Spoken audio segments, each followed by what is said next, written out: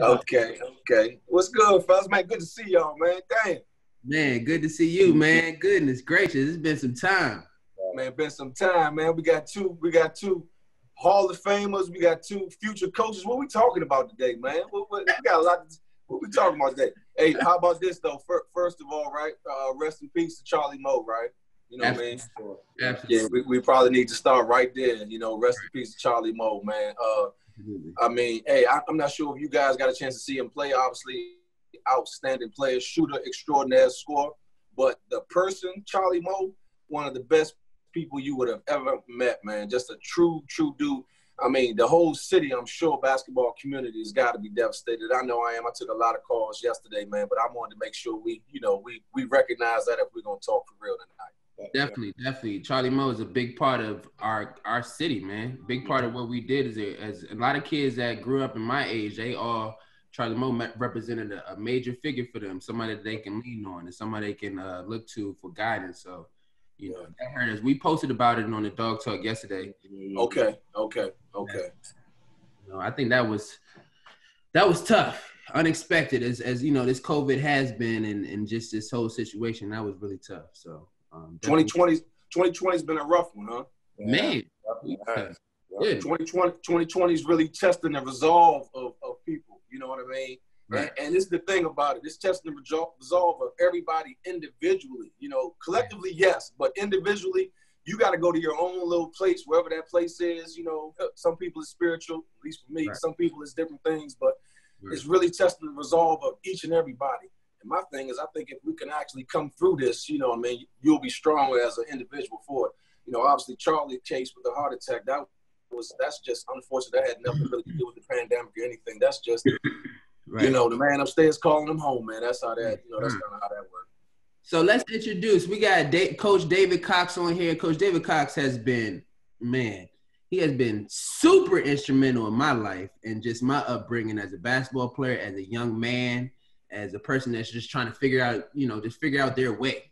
And he was there for me on so many levels. And from DCSR coaching to stepping foot on campus at St. John's, to understanding how to handle St. John's, to understanding how to handle the next level, just having someone in your corner that side by side was there with me to always, you know, guide me in the right direction. Tell me when I'm doing wrong, keep me in the right place, keep me in check.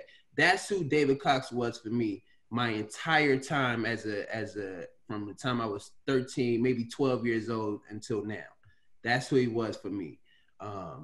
It was me and Free kind of talked about it vaguely that when I stepped foot at Georgetown at the same time, you stepped foot at Georgetown. And we had a conversation about this. And we were both interested to know. We're going to touch on DCSO and some other things, but we're both interested to know, how did that move come about by you coming to Georgetown? Yeah. I lost you on that last part there, Lumpy. What was the question? I said, how did it come about you getting to Georgetown? Could you hear me? No. Can you hear him, Free? Yeah, I can hear him. I heard what you said. Free, can you hear him? Yeah. Can you tell me what he said? Because I can hear you a little bit clearer right now. He's just saying you coming to Georgetown, you know, how was it for you? Like him going to that happened. How did that happen?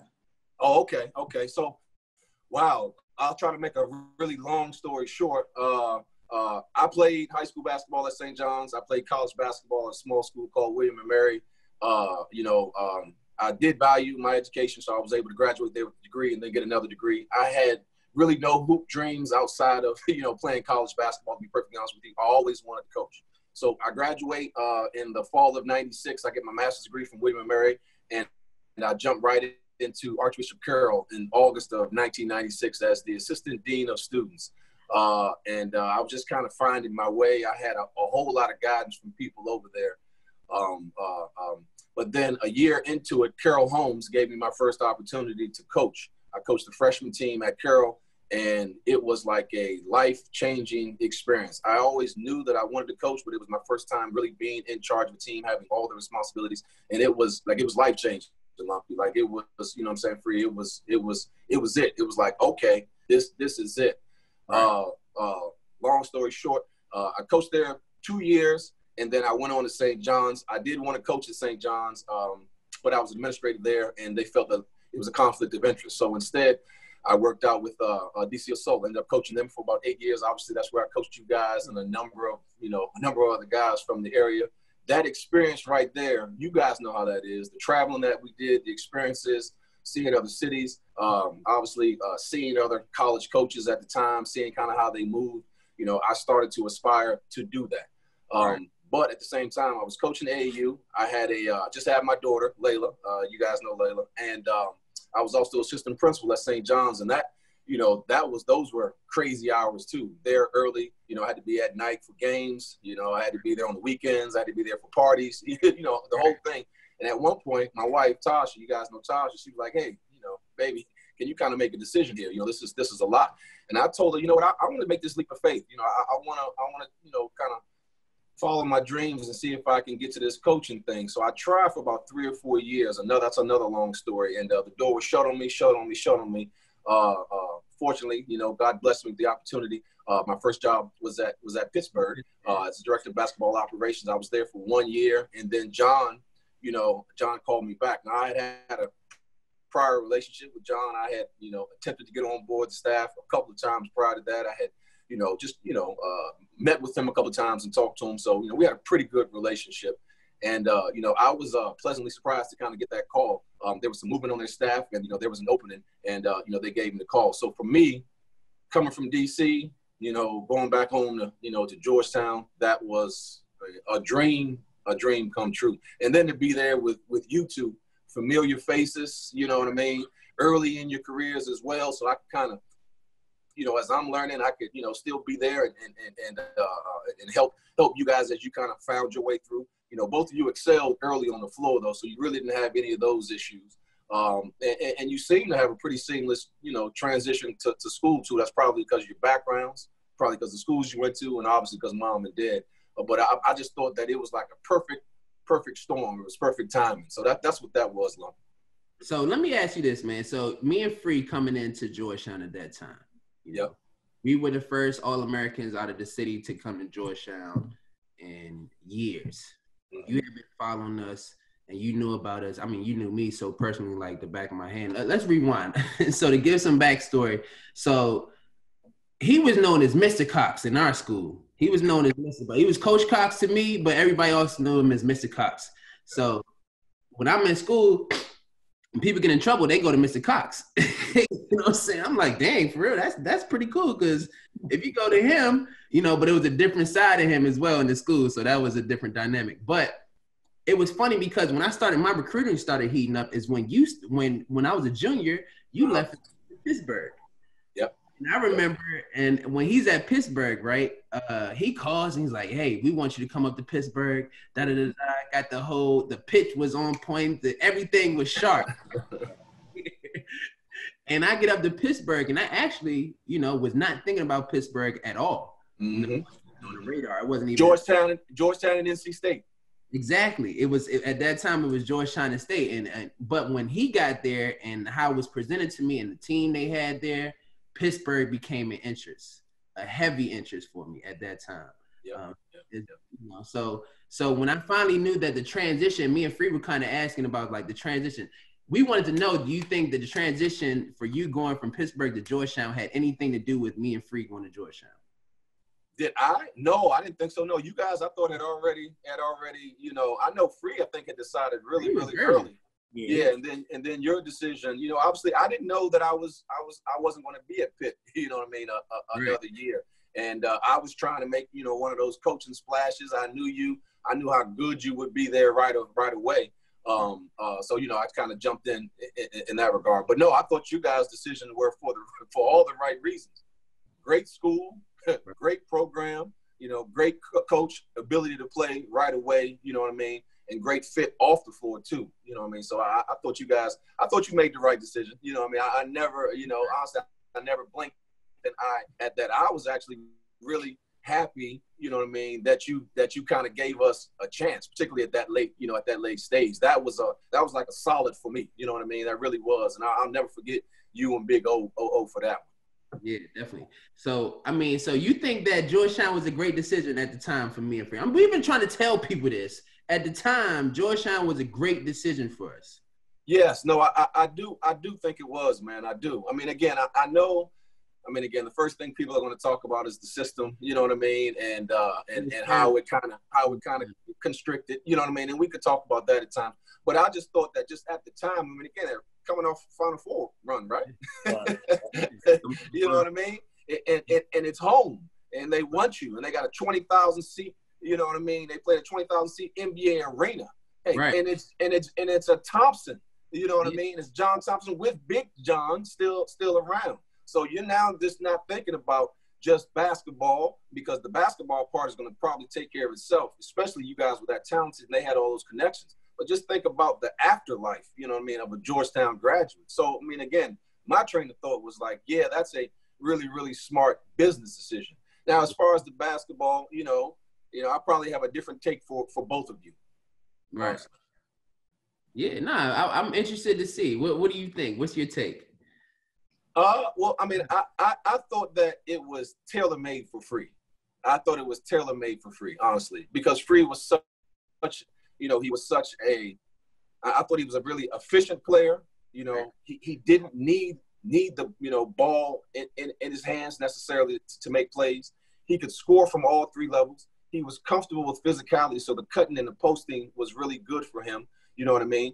Once he got and his footwork was kind of impeccable, he had the high release. So the little step behinds to get the three off, all he needed was a little bit of space. You know what I mean? So for him, I just didn't think at that time, you know, I don't know, handling the ball and being all sorts of free and loose and running, gunning was going to be a way for him to get off. Although he could play in any system. We know that. As for you, though, I mean, again, you were a little more, you know, ball dominant. And because you made plays with the ball, you know what I mean? It's not a bad thing. Like, you were a little more ball down. You were the point guard, you know what I mean? And you were so good in ball screens, so good. So I just wish that system at that time, that coach would have allowed for maybe, you know, a few more ball screens, a few more clear outs and ISOs, you know, things of that nature for you to make plays, because that offense was really good because, you know, it could make plays for you. You were the type of player that I thought could just right away, secondary. Let me figure it out. Figure it out. You know what I mean? And then make the right play. And I thought that the offense, because I didn't know, I was learning the offense just like you guys were. Yeah. I thought that the offense kind of had adaptations to that. And the way John ran it, you know, which again, he was very successful. It didn't have necessarily those adaptations, but I learned later on in my career that offense was used by a number of NBA teams in a number of different ways. You know, even the triangle offense was similar to that. And when I was at Rutgers with Eddie Jordan, who had worked in the NBA, he used it there. So we used it at Rutgers, and we used it with a much faster pace. And we didn't go to the fifth or sixth option. First option, you know what I mean? Similar to an NBA pace. And I thought, I was like, oh man, I really like this. I use some of it now, you know, with the team. And it's funny, and I talked about this. People don't understand is when I was making the decision to go to college, you got to think of where the NBA was and what was going on in the NBA, because everybody had aspirations against the NBA. The top scorer in the league, top 5 scorer in the league was Gilbert Arenas. Gilbert Arenas was the top 5 scorer in the league, and he played for Eddie Jordan. Eddie Jordan ran the first offense. You're going in and out on me right now, Lon. Oh man. He was saying one of the top 5 scorers in the NBA at that time was Gilbert Arenas, and Gilbert Arenas ran the Princeton with the Wizards. Yes. Right. Yes. And also they had going to the finals playing in the Princeton. So yes. Pretty much. Yes, because remember, Gilbert could knock down the three, obviously. He could break you down off the bounce and score it at the rim. But he also had that mid-post game, you know what I mean? Like, he had that pivot and that stuff too. So he wouldn't cut and post as deep as you know what I mean, Free, because you were big enough and physical enough to get low on those cuts and score easily around the rim or in the paint. And you had the mid-range game. Like Gil, he was skilled enough to, you know that he didn't need to cut that deep. But it's basketball, fellas. Like, it's a beautiful brand. It's a beautiful brand of basketball if you know what you're looking at. And I think you do have to know how to mesh that with your personnel. Yeah, I think so. I think we're meshing it with our personnel because the personnel changed for our coach when we got there. The type of players that were coming in when we got there, as opposed to when they went to the Final Four, was a drastic change. The type of players that, I mean, they came in with John Watch, and they were all great in their own right, but it was a development process that they had to go through. When we got there, when you got DeJuan Summers there, you got Greg Monroe in there. Yeah. I mean, it was a different mentality for us, So, and eventually, if you look at Coach Thompson, eventually he did start speeding his offense up. No, he did, absolutely. And that was the craziest thing about it. I'm sitting there watching the games, like, ain't this a bitch?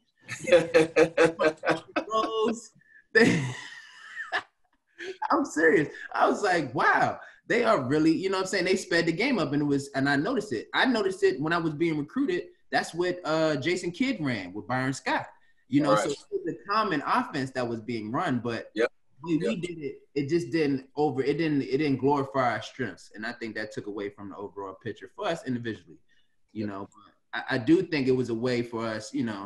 We won a lot of games. We were top 10 every year that we were there. So absolutely. And if you really think about it, I mean, you I'm sure both you and Free took some of those things with you to the next level. I'm sure you did. A quick cutting post, or it had to be something. Some aspect of that game you had to take with you. Come on, Chris. I'm gonna say that there was a lot of things that I took from out the Princeton, just me and Chris talk about it all the time, saying, just being around the rim and finishing, layups and all that stuff. Like, we took that into, when we started playing after Georgetown, or if we saw somebody just cut back door with the guy not looking, we're throwing that back door pass just because we know that guy's open there. It's like just those little things like that. I feel like we took that into, our professional career. You say the same thing, Chris? Yeah, I would agree. The layup, the finishing is the biggest thing I'm taking from Georgetown. What about the cutting, Chris? Like, did you feel like you did more backdoor cutting as you got to become, a little bit older and as you became a pro, or no? Was that always everything? I'm telling you, if somebody turns their head, I'm gone. Cutting anyway. That's a natural instinct for me at this point. Like, if you turn your head, you lose your sight of the ball. What's going on? I'm right behind you. That's a bucket. Absolutely. That's automatic for me, So one thing I did learn at Georgia. And if somebody cuts back door, if them hands are up or down, I'm throwing it right past the ear. There you go. Like, that's basketball. There you go. Read and react. Yeah, no doubt. So you did learn. You learned. And we talked about, it's funny we talking about it. We just had this conversation with Jason and Henry. When you become pros after being in that system for so long, you have to learn how to deprogram. Yeah. The Georgetown effect is real to the point where you getting out there, people like, yo, shoot the ball. Man, right. You only taking the perfect wide open one. So it was real. It took a time to get that out your mind because the way we played was it forced you to be unselfish, Yep, absolutely. So it was interesting. I got a question for you. When you left Georgetown, that was tough for me because I remember you coming to talk to me and like, listen, this is what I'm going to do. This is what, what do you think? And I was like, I mean, what you mean what I think? You got to do what you got to do. But it was just the fact that he came to me and talked to me about that. That meant a lot. How was that decision for you? You coming back home finally. You're at Georgetown. I mean, you're there with guys that are from home. Me and Free are from home. I mean, you grew a relationship with Coach Hunter. I mean, it was a family. It was kind of an environment that we had that you would want to be around, because it was all people from the area on that staff in the gym on it recruited. So when it came time for you, obviously it's business. What was the decision process for you when it came time to make that move to Rutgers? Well, it was tough. It was definitely tough, as you mentioned, man. I mean, again, that was home base for me. My whole family, my mother, father, my cousins, my brother, says everybody's from home. They were able to come out and see me and support me. That was huge. My friends, locally, were able to come out and see me, and so it was tough. But from a business point of view, I thought that it was something that I needed to do. It was a great opportunity, first of all. Like, I was going to be, 34, 35 at the time. I was going to Rutgers, which was in the Big East Conference, and I was being promoted to associate head coach. At that time, for somebody like me, trying to climb that ladder and figure out how to navigate this whole thing and become a head coach at some point, can you hear me? Yeah, I can hear you. Okay, yeah, that was kind of one of the, the next step, I thought. Also, I guess it's kind of similar to you guys in a sense, and I'm talking to you guys as competitors. You know how it is sometimes when you go to some place and it's kind of already a machine. Like if you played on the AAU team and you've got, 4 or 5 guys, it's like a machine. And it's fun.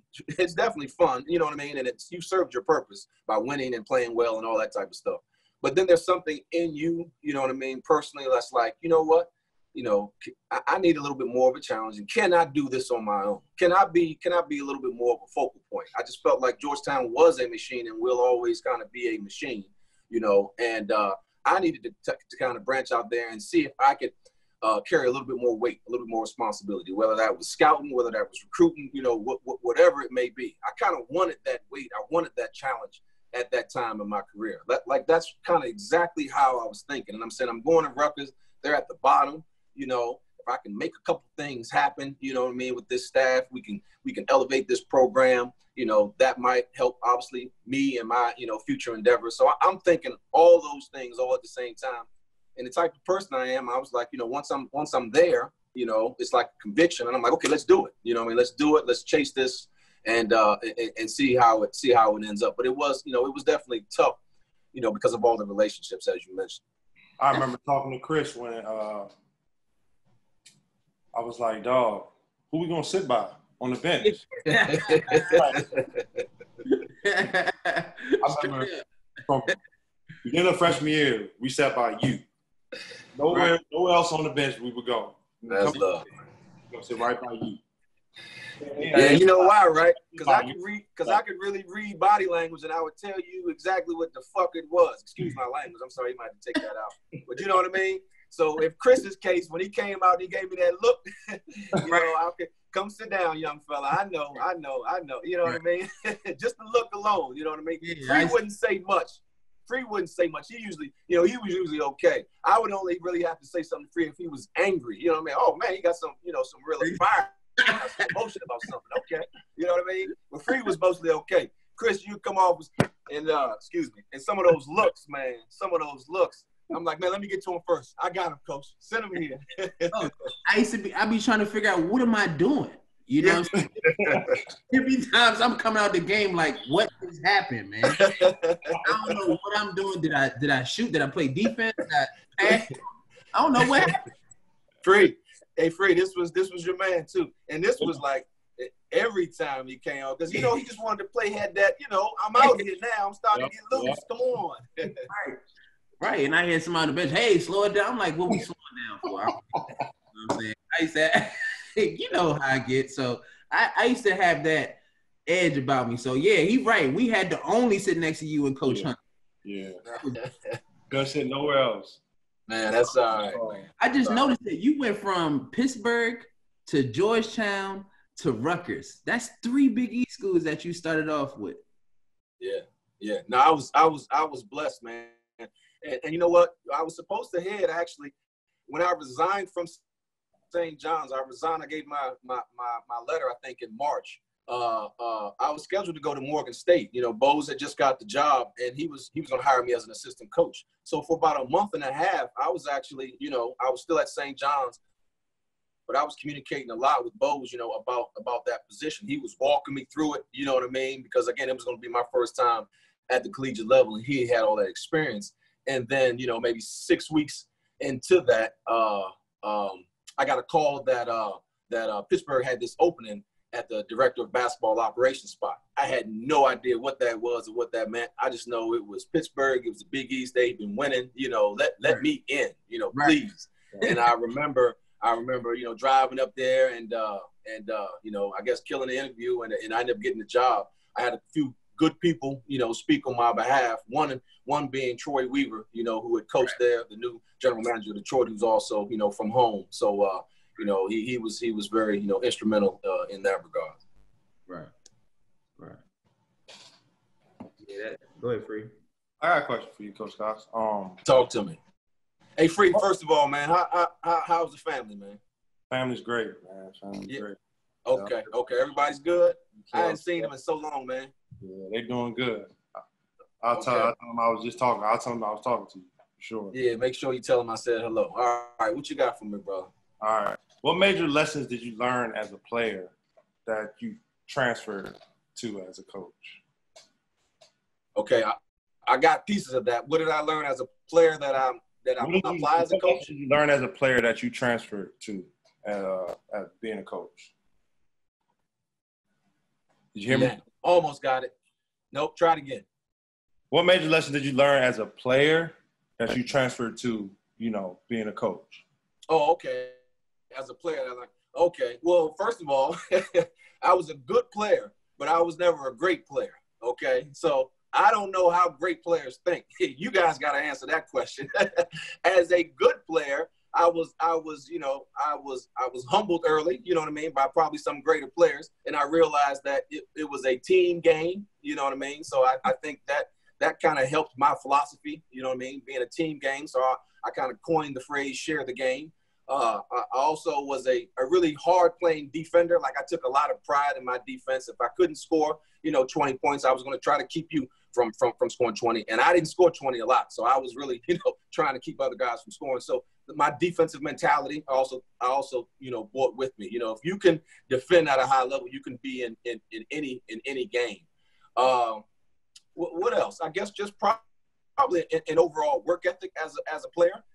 As much as you guys have to be in the gym to hone your skills, hundreds and thousands of hours, you've got to give that same energy to being a coach, that same drive. You've got to study this game. You've got to continue to learn. This game evolves every year. You know what I mean? It's not like, hey, okay, I got it now. No, you've got to continue to evolve with it. So I would say those are probably the three biggest things I just took as a player, because I was always, as a player, because again, I wasn't the tallest or the fastest or what have you, but I competed.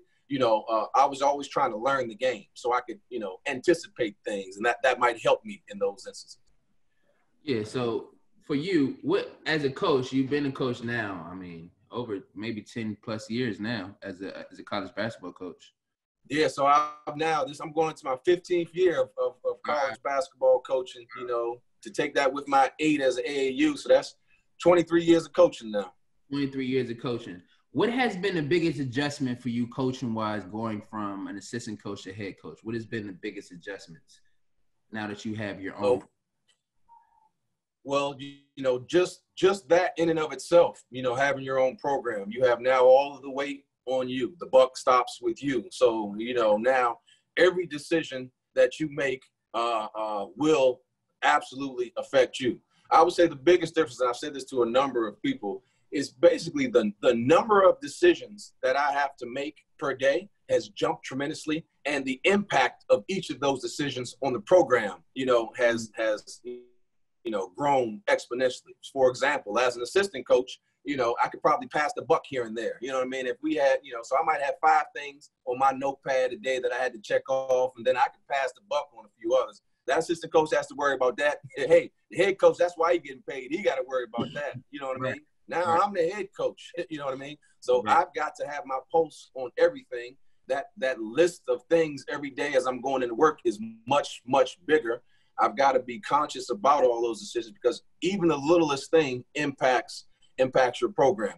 Obviously, that goes, for in season, obviously, as well as during games, when those decisions now become fast and furious, and each and every decision that you make, it matters. So, just, I guess, the pressure of it all, the urgency of it all, and the weight of it all, it all has changed.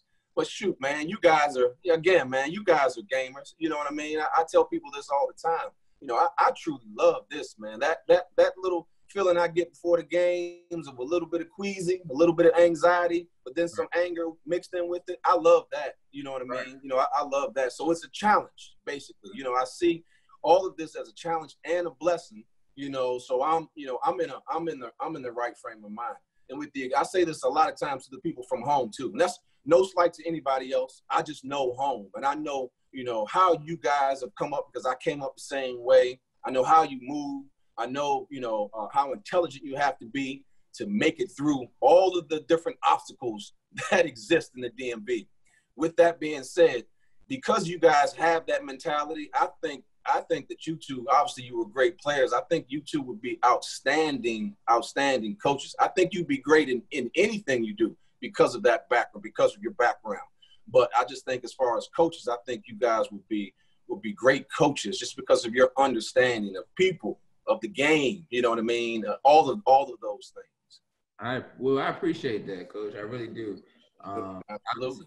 It's something I can't believe Free is coaching already. That still tripped me out when he said he wasn't playing no more. I blew my mind. We've had this discussion. Yeah, right. For some time, but he snuck right over there. I did. You know the DeMaffable. You see, he came on here with a DeMaffable shirt on, right? You know, I see that. Yeah, St. John's guys here. I see that. You know, I told him. I said we're gonna have Cox on, so you know we outnumbering y'all today. That's right. That's right. That's probably the only way we'll beat them too. That's the only way. Only way. Yeah, you're right. Hey, so I got another question for you. Over your years of coaching, 20 plus years of coaching, how has your philosophy or your overall principles for how you want to coach or how you want to govern your team, how's that changed, or if it has changed in any way? Well, you guys know my first experiences, I was relatively young. I was like 23, 24. You know, I was coaching freshman basketball, you know, so I was coaching 14 and 15-year-old kids from DC mostly, you know, or PGK. And then I was coaching DC Assault. So you can imagine what my mentality was initially, you know what I mean? It's like, let's go get him, you know what I mean? Do it. Right. Let's go. Beat him. Take his ball. Block his shot. You know what I mean? All of that, you know, a lot of individual stuff, a lot of hype, you know, a lot of emotion, you know. You guys know how it was. But, yeah, what happens then, you take that emotion on the road somewhere, as we've all been, and you get wiped off the floor by a non-emotional, well-coached team, and you say to yourself, hey, man, you know what? I probably need to learn a little bit more about this game, you know what I mean, than I actually thought I know. So, yeah, I'm totally different. Like, so now, obviously, I'm, you know, a little less emotional, a lot more knowledgeable, a much more better understanding of just philosophy of basketball, or different philosophies, rather, of the game, offensively and defensively. And, you know, I love it. Like I said, man, I love, you know, I love everything about this game because it continues to evolve. And, you know, you can just learn so many new things and there's so many nuances to this game. So, you know, I love it. So, yeah, the philosophy has changed drastically from the beginning to now, and it continues to change too. At least I'm hoping that I continue to evolve. That's a goal of mine. Right. Yeah, that's I can imagine. I mean, you go from, the level that we were recruited. Coach used to, Coach, when we played with DC Assault, would stop before we go on our road trips. He used to want to be, I used to be in his car all the time. And he'll stop, and he'll get the cleanest, freshest white T-shirts he can get. That was the thing. He would get the crispiest joints he could find. The crispiest things he could find, and that was the coaching uniform. I mean, that was it. That was it. Straight up. It. I knew what time it was if he got the crispy joints. You know, the white T-shirt that still got the lines on them. Yes, right out the bag. Yes, if I had a fresh white tee, I probably wore that uniform for about 10 straight years. Right. So now you've always, and since you've been a head coach and even just recruiting as a coach, you've always used the DMV as your recruiting base. Mm-hmm. Always came home and got local talent. Why is that so important to you? Why is that an emphasis for you? It's home. Right. That's all I know. Hey, until I turn, honestly, I'll be honest with you here. I'm so, you know, DC, DMV, whatever you want to call it, you know what I mean? I'm so home that I had the same mentality as, you know, all of my friends and 90% of the rest of DC and my age group. Right. Until I turned probably 25, 28, I never thought I was going to leave the city, nor did I want to leave the city. I just, you know, I love everything about home. You know what I mean? From go-go to church to, you know, to the mall, to Georgia Avenue, to the basketball, to I just love everything about it, and I love the people, man, and I've had so many people back home who've influenced me and then supported me, you know, throughout my journey, man. I just feel like, you know, it's home, it's love, it's home base. And just, you know, business-wise, strategically as a coach, I mean, I always thought, hey, man, if I'm going to jump out here and become assistant coach, I've got to have a home base. I've got to have somewhere where I can always, you know, go and at least, I don't know, get a player, get in the mix or something. And, you know, fortunately, home has been really – why go anywhere else? It's the Mecca. I mean, I'm sorry. You know, it's it. Home is the Mecca. You know, I can always find talent there. Right. Yeah, and I was kind of leading you into that question because I it wants to be known, like, as a Georgetown kid, and we're always going to be Georgetown. We're going to kind of always go back to Georgetown because that's us. But for some reason, Georgetown stopped getting these guys. And I'm going to be real with you. I didn't know who Jamarco Pickett was before he stepped foot at Georgetown. I didn't even know he was from the city. I'm not even trying to be funny or nothing like that. I had no clue who Jamarco Pickett was. You know, so for a time, we have stopped getting the ones out of the area for so long. And I think that's what's led to an extended type of deficit for us in many ways. And I just wanted to hear from a coach that's not, even though you will always be DMV, but you're not coaching here right now. The one that his main base is DMV, and that's why you've been successful. You know, and for some reason, I don't know why there's a disconnect with the community in Georgetown. I don't understand why, and I'm trying. That was hard for me to understand, particularly since I'm not there. I know that it's always been, you know, a place, at least when I was growing up, that had, you know, some of the best.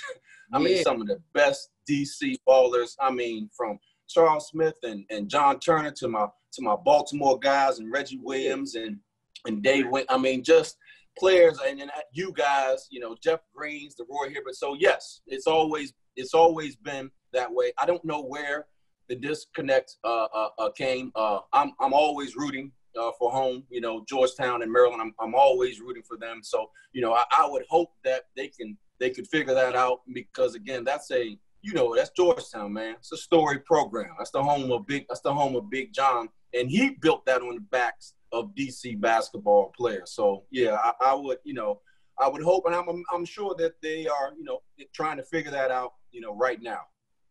Right. Yeah. Especially with Free in the mix over there. DeMatha got to get some more DeMatha kids. I'm trying over there, man. Got some guys over there, Coach Cox. Just saying. Yeah. I mean, there we go. There we go. And it's all about relationships too. Yeah. You're right. Yeah. It's all about relationships too, man. And I mean, there's so many schools, so many AAU programs, so many knowledgeable basketball minds there in DC. You know, it's easy just to kind of just get out there and meet and mingle with them people. I mean, all good dudes too, man. You know, yeah. all good dudes, like I said. And I'm saying this, you know, and I don't get players, you know, or I haven't necessarily gotten players from all programs, but I can tell you this much, you know, I have felt some semblance of love and or support from all the programs back home. I mean, I felt no hate at all, man. And you know, I will always, again, that's home. I will always come back, no matter where I'm coaching. You know, me and Chris are trying to get into coaching, trying to get into the college game at that. You know, any advice for us, you know, for, you know, the long run, trying to get into this game? Yes. Okay. First of all, first thing, dream big. Absolutely. You want to be a college coach, dream big. Put that in your mind right now. I'm going to be a college coach. That's first and foremost. Okay. Understand how hard and how time consuming it is. How hard, because getting in is just the hardest part. Honestly, getting in is the hardest part. And then once you're in, you know, this is like the wild west, man. You know, as assistant coach, you get 1-year contracts. You've got to produce, or, you know, you might not have a job the next year. So you moving your wife, your fiance all around the world, or all around the country, that is, rather. And there are really no assurances. So you've got to have tremendous work ethic. So just your understanding prior to getting into this has to be high level. Like, this is going to be high level work. I would say forge as many relationships you can in the basketball world, particularly where you guys are at. Just forge those relationships. You know what I mean? You have no enemies, none. I know you play against teams, whether it's high school or AAU sidelines, no enemies, forge relationships. Also, Start evaluating players right now. Start evaluating players right now from the 7th, 8th, 9th, 10th grade. Have yourself your own little catalog for when the time comes. 2 years, 3 years down the line, you're already set. You've seen these guys, you know what you're talking about. Because once you get a job, then boom, right away, there are expectations. Okay, you're from DMV, you're from DeMatha, you're from St. John's, Georgetown. Okay, you said you were going to produce. All right, give me, your top 10 guys right now who you've been speaking to, who you have relationships with. Who do you know? You know what I mean? Who can we get in on right now? Boom, they're putting you right there to the fire. You know what I mean? So you might as well just start thinking along those lines now. Then the basketball portion, which is going to come second. Again, nobody's going to hire you. No head coach is hiring you right now to come and help them win games X and O's wise. You know what I mean? Coach has been around for 15, 20, 25 years and not hiring you to do that. That was something that I had the misconception of, like, shoot, when I become an assistant coach, I'm going to be helping coach. No, you've got to play your role. So the first role obviously is probably going to be recruiting and relationships that you have. And the second thing is going to be, yes, your basketball knowledge. It will come out, whether it's in individual workouts, whether it's in scouts or what have you, what your degree of knowledge is. So you need to start, working on that now, whether it's individual skills and or, how teams play, how teams run their offense, high school, college level, NBA. I watch it all. I mean, I watch it all so I can have, at least some knowledge of what I'm talking about, X's and O's wise. So that's what I would say. Dream big first. Just, okay, you want to do this? Okay, I'm going to do it. But then immediately understand this is going to be hard. It's going to be challenging. There's going to be some politics. There's going to be some bumps in the road. There's not going to be a whole lot of insurances. I'm not going to make a whole lot of money. I'm going to have to work really, really, really hard. That's first. If you're not willing to do any of that, then leave this thing alone. Leave it alone. Then once you get in, you have to be ready to produce. So you might as well start setting yourself up for that right now. That's what I would say. Right. And the kids, you starting to see that more kids and more people, their careers are, just from my understanding and my coming up, guys are stopping earlier and trying to get in the game. And guys are like, they stopping at 26. I think Nolan stopped at maybe 25, 26. Free is at 30 now. I'm at 30. And guys are thinking about this now. And you think it's an advantage? Even though these guys, like for my situation is this. I can play. I feel like I play for maybe 6, 7, 8 more years. But I think that it could be an advantage for me if I could find a way to get in now, to set myself up. That's a kind of a dilemma. And I think a lot of guys who are kind of on the fence if they want to play or if they want to jump into the next phase or transition. I don't even like call it transition. It's kind of just adjusting with the times. But what kind of advice would you give someone like that? Because that's something that I think people are battling. Yeah, I understand that. I mean, that's one of life's challenges. It's one of life's crossroads right there. You know what I mean? As you kind of end in one career or one relationship or what have you, or one run with one team, and you've kind of transitioning into the next. I would say this. You got to kind of ask yourself. Have you reached your ultimate goal of playing professionally? Yes. Have you made yourself enough money to build a nice little nest egg just for the next couple of years, as you might have some, financial troubles in this? You have to answer that question. Right. Do you absolutely, love this game? The fact that you're contemplating either playing or coaching, that answers that question right there. So you definitely have love for this game. You need to be in this game, somehow or way. I would say, though, make sure you get all of the playing out of you, though. Just get all of them. I mean, when I think get all of the playing out of you. And then make the decision, just to shut it down. I don't think right now you even got to project that far ahead right now, 5, 6 years. I think you go out there and you crush it this year, to be honest with you, Lump. And then you see how you feel at the end of that year. And if you think you still got some more good ball in you, you go out there and you crush it again, and then you come back. Just keep in mind, though, and I'm glad, I'm sure you asked this question for this reason mainly. Just keep in mind, though, that yes, it's not an age requirement, but there's a time ticker, because there's some guys, as you said, that are starting this thing at 25, 26. But guess what? There's some of them that start in like 22, 23. Like as soon as they get out of school, they become the video coordinator or the grad assistant. And then 2 or 3 more years later, like they're right there in the mix. Those are the guys that you're going to end up battling against. Now, as a basketball player, you would destroy them. But as a coach now, they've been now, up under some probably pretty good staffs and coaches for 5, 6, 7, 8 years. They've got a pretty good jump on you. So yeah, you do have to factor that in. Yes. Yeah, I can see that. Yeah, that's something that you got to think about. Guys be in the game, boy. They fresh out. As soon as they step foot on college campus as a freshman, sophomore, they like, look, this is what I want to do. This how. So by the time I'm 28, 29, I'm on somebody's bench, and I'm, this how I'm living. That can be a strong route to go. As a coach now, and you're a college basketball coach, the recruiting has changed. Actually, let me ask you this: what's the state of college basketball now? Yeah. What is college basketball? Where are we going at this current time? What can people expect about college basketball? With the season and this pandemic? Yes. Oh wow, yeah. No, I think I'm going to guesstimate that the best case scenario is that we either lose non-conference and/or just push the season back. That's what I would think is best case scenario. And even in that scenario, I don't see it being getting to the point where we're going to have full capacity at arenas. Perhaps until maybe until the end of the season. But right away, I don't even see that happening. So in terms of pushing back, what do you mean push back until another to the spring, or push back until? Yeah. I'm thinking maybe January. Yes. Oh, okay, and that'll probably leave just conference only play. That could lead to only conference only play, or I'm sure there'll be some conflicts with arenas and scheduling and stuff like that. But maybe they could just push the majority of the season back. That's all, and just kind of reschedule some games. That would be probably logistically really tough. But I'm sure that most teams are going to still push for that as well, because as 20-game season, jumping right into conference play with no warm-ups. I mean, not easy. That's going to be tough. Oh, it would just be conference play, just conference play, no conference tournament. Yeah, it would probably be conference play, conference tournament, and then NCAA tournament. Yes. Okay. So how did your season end this year? So we ended up 21-9. We ended up third place in the league. We were 13-5.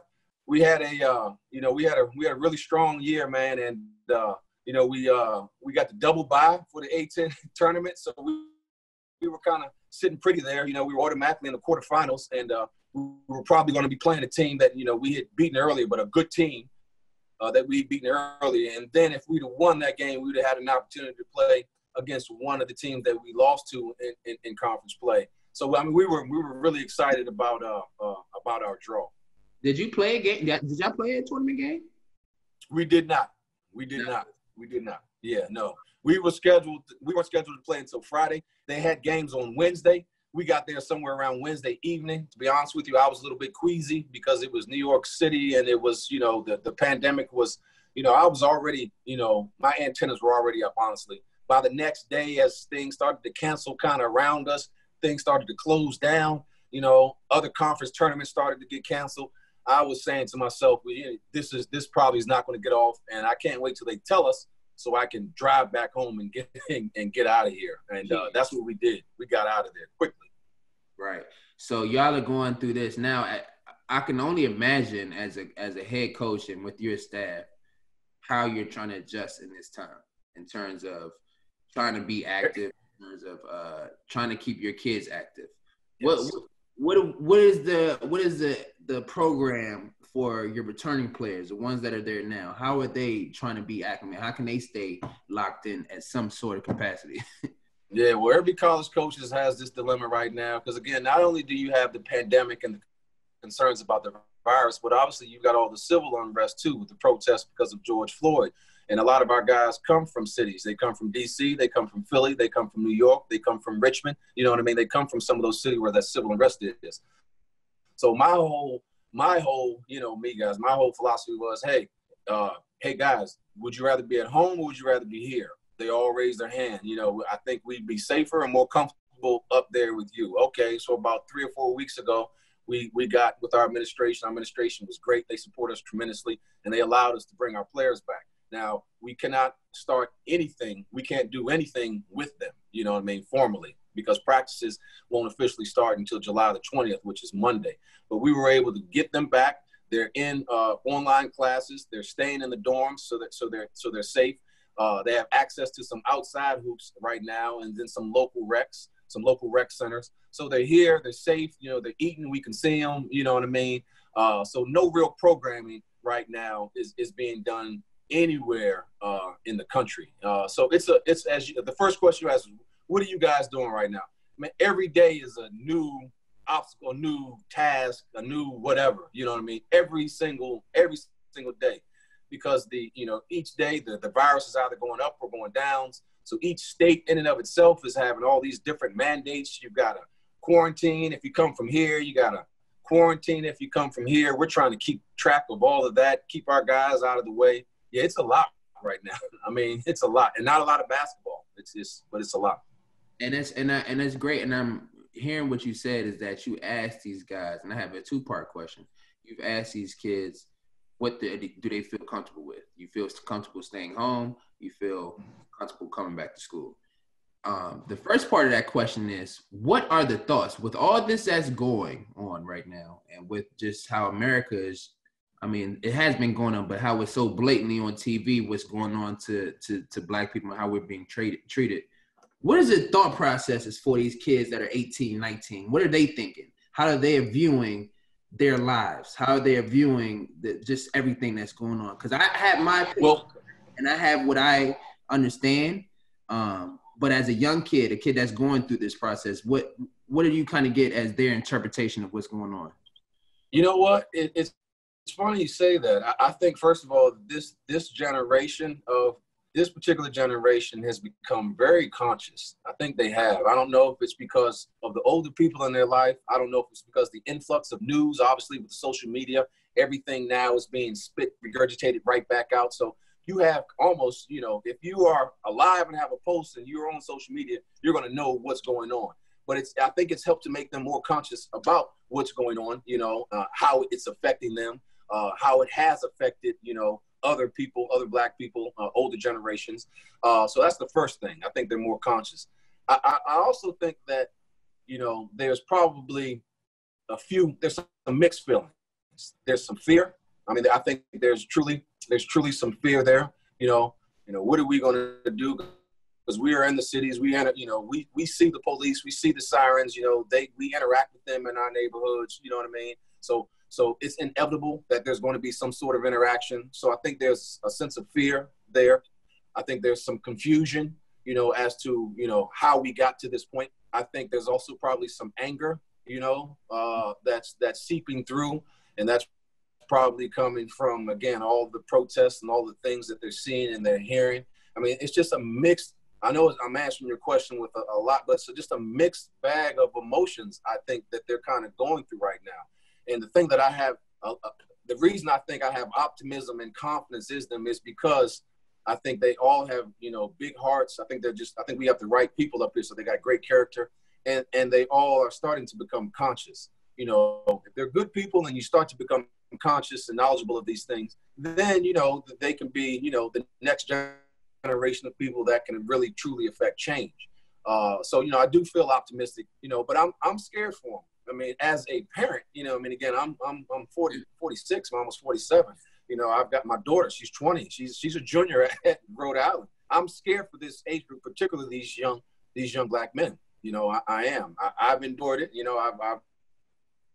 I've gone out publicly and I've had a couple of interviews, whether it's with CBS or even locally here, about some of my interactions, growing up. So I know it's real. So I'm not talking about just my friends who I've seen or my cousins. I'm talking about me. So I know that they're going to inevitably have these types of run-ins or interactions. So I'm scared for them, man. And I pray for them each and every day. I feel much more comfortable that they're up here in Rhode Island, with around amongst each other and with me kind of under my watch right now. Right.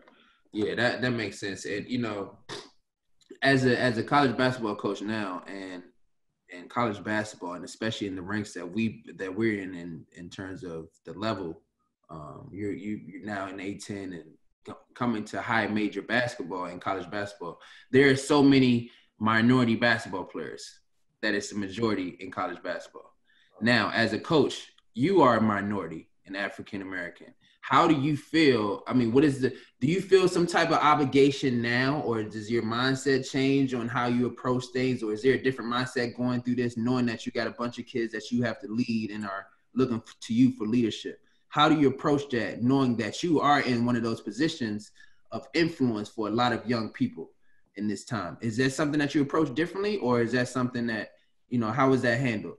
Yeah, no, I think I've got, speaking of like a mixed bag of emotions, I've got a mixed bag of emotions when you mention something like that. Yeah, I'm one of I think something like 95 or 96 African-American head coaches out of about 350 programs. So yes, we are in the minority. I think there are 4 of us in this particular conference. And I feel a whole lot of emotions. I feel, one, tremendous pride.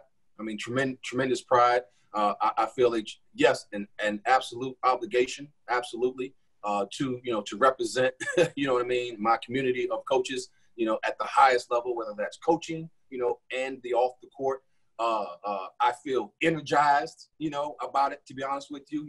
I'm one of, a few that are chosen or blessed to have this opportunity. So I feel a tremendous energy as well to go out there and to perform. I feel fortunate and lucky to be, amongst one of the 90 or so, head coaches, and truly blessed, man. Like truly blessed. I don't take this for granted at all. I mean, at all. So it's like those mix of emotions that just kind of drives me every single day. Right. Yeah, that's major. I got one final question for you, and I don't know if Free has any more questions, but I do want to know, you're in a position as a head coach, and you've been through it for 20 years now. If you're looking back and starting over, would you put your family through this again? Oh my goodness, man. You know what? If I knew what I didn't know, no, I wouldn't have. No, I would have. No, I probably wouldn't have, in all honesty. If I knew how it was going to turn out, yes, you know what I mean? Right. But going into it, I was so green, you know what I mean, about exactly all the work that this entailed, how many hours I would be away from them, how many days and weekends I would be gone, you know what I mean? 75 days out of the year, I'm probably gone for whatever reason, recruiting, whatever. So, no. So I'm kind of, in that regard, I guess I'm glad that I was naive because, it's worked out. It was a long journey, and it's worked out. But I will say this, my family, man, soldiers, man, like absolutely. So you guys remember when I was coaching AAU, my daughter was just born. She was with me in the gym. You know what I mean? He was with her all the time. At 1, 2, 3 years old. So that was, first of all, wifey, allowing me to bring her with me. You know what I mean? And then on some of those trips, Tasha would come and she would support. So they just threw themselves all the way into the mix. And nothing really changed from AAU to college. They just threw themselves in the mix. The only thing changed is I had a son. He's now, 13, 14 years old. So, and he's all the way in, you know what I mean? Right. So without that support, so again, if you're thinking about becoming an assistant coach, you better have that conversation with your significant other. I mean, you better try to get them to understand. They will never fully understand it until they are actually in the mix. Right. But if they love you and support your dreams, and they're willing to at least give it a chance, and then you got to go out there and you got to get it done. That's the other part of the pressure. You know what I mean? Like, you got pressure every day from your head coach. He's looking at you to just produce somehow or another. Every day, produce something. Give me some good news. Give me a recruit. Give me something. And then when you're going home, you know what I mean? You better have some success stories too, or the frustration will begin to set in as, what are we doing? Are we just spinning our wheels here? You know what I mean? So you got to have those conversations. Yeah. Because I know going through this rodeo, we go through this rodeo every year, and we moving from team to team, city to city every year. And it's a full-time commitment. It's a everybody has to be on the same page. Absolutely. Communication has to be 1,000. I've been married for 5 years, but we've been together for almost 8 years, 9 years, and moving around and stuff. So that's why it was a question for me to ask, because my family is I don't plan on having no more kids. I got 3 now. I'm done. You know what I'm saying? So I have my kids and family is set. I was just wondering, as a person that has a family and stuff, and that's the lane that I'm in, how was that transition for, you know? Because I know Tasha, I remember Tasha, she being there every step of the way. I remember Layla being in the car with me, next to me, sitting next to me. So that impact of having to be in the gym and all that takes a toll. Yes. It takes a toll on anybody, yourself, as well as your significant others. So while we're doing this, I just wanted that to be emphasized, that people have to understand that coaches have lives. Yes, we do. Yes, we do. Yeah, I got 2 dogs. I got to walk them in the morning and feed them. Exactly. You know what I mean? Yeah, I got to get to the grocery store occasionally. You know what I mean? I got responsibilities. You know what I mean? Yeah, and that's important that people need to understand. You get so caught up in being obsessive about what you're trying to do to try to create wins and try to create memorable moments in your profession, that people take out accountability to just the fact that you have a family, and that's bigger, you know, in the end. That's potentially bigger. So I just wanted to really share some light on that. I don't know if Free got anything, but I definitely wanted to share some light on that. That's good stuff. I appreciate it. I don't know this year, Chris, I don't know if you saw, but I actually seen Coach Cox get out of character. Oh, I did. I didn't know who was talking about. He didn't get out of character. I was very, very, very happy how. Oh, okay. I see what you're doing here. Okay.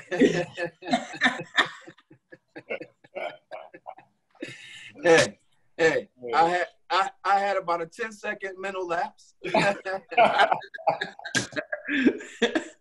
I went backwards about 10 years. In about 6 hours south, you know. But I recovered. I did recover, and that's what it's all about. You're right. You did. You did it real smooth too. You did it real. Okay.